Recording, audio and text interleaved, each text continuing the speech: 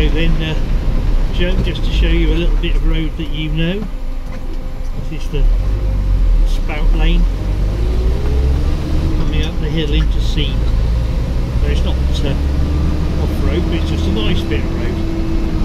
Something when you're a bit older, maybe not even, when you're driving any vehicle really,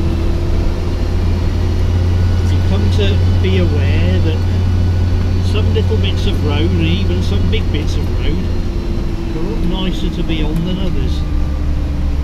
And this is one of them, and it's a nice little lane overhung with trees and green and little streams running down it and all sorts of things, so it's a nice road to drive up.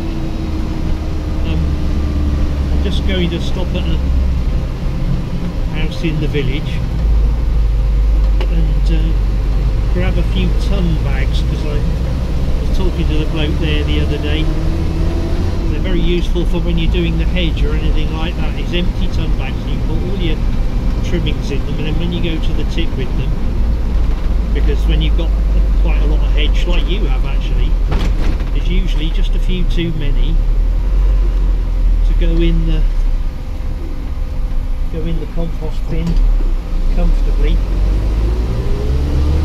and they have a bit of a tendency to fill up the back of the car. Anyway, so we're going to stop at his house. He's also got a really nice little dog, just like Sass, so with a bit of luck we'll see the dog as well, and it'll be a jolly nice little visit.